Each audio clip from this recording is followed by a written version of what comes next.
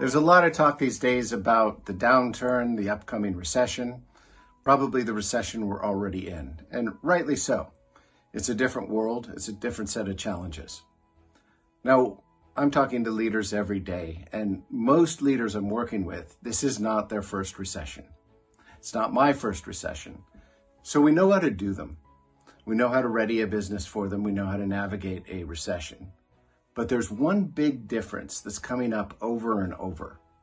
And most CEOs are saying this is a recession, but not like every other. Because we're going into a recession in a tight labor market.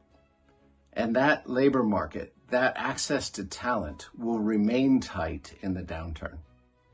So historically, when you go into a downturn, you cut everything that is discretionary. Usually that means developing of people. That's one of the first things to go. That can't happen this time. And the leaders I'm talking to are saying that cannot happen this time.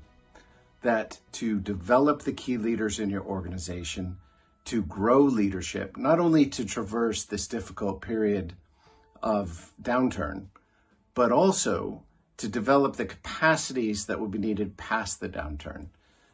Now, doing that has a number of benefits. A, you can be the winner coming out of the downturn. You can outperform during the downturn.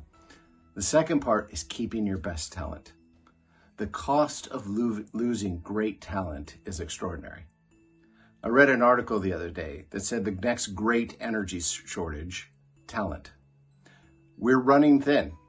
Finding and keeping the best people has to be one of your top priorities. During this downturn, understanding where to focus, what to develop, and who to develop so that you're keeping your best talent and readying them for both the downturn and afterwards. That's where a focus for leadership should be. All right, take care. Bye-bye.